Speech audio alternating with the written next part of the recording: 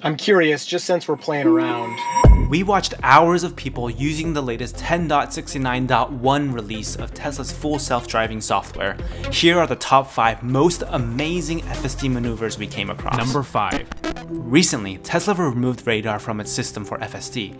Many criticize this move as unsafe since radar helps in situations where cameras might have trouble, such as heavy rain, direct sunlight, and fog.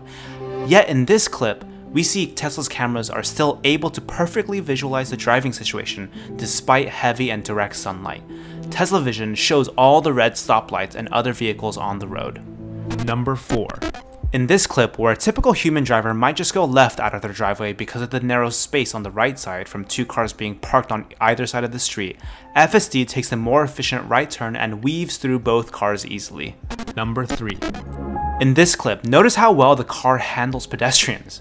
Some criticize Tesla FSD for allegedly hitting stationary mannequins, but FSD handles real-world pedestrians well. The car is not only recognizing pedestrians walking across actual crosswalks, the car is also recognizing and accommodating jaywalkers who walk out in the middle of the street where there is no crosswalk. In fact, sometimes the car is sharing the street with pedestrians who don't have a sidewalk, and the car will slightly swerve to the left to create space for the pedestrian. Number 2. In this clip, there is no sidewalk, but just grass on the side of the road.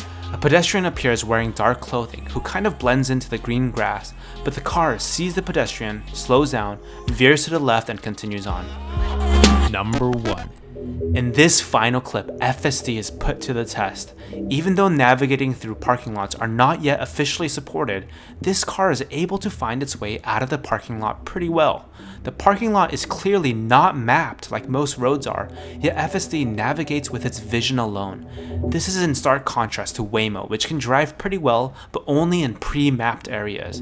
This becomes an issue when in underground parking lots, for example, when it's not mapped and GPS signal is not available. For more insights and videos on advancements in Tesla's FSD and AI technology, hit the like button and make sure you subscribe to this channel.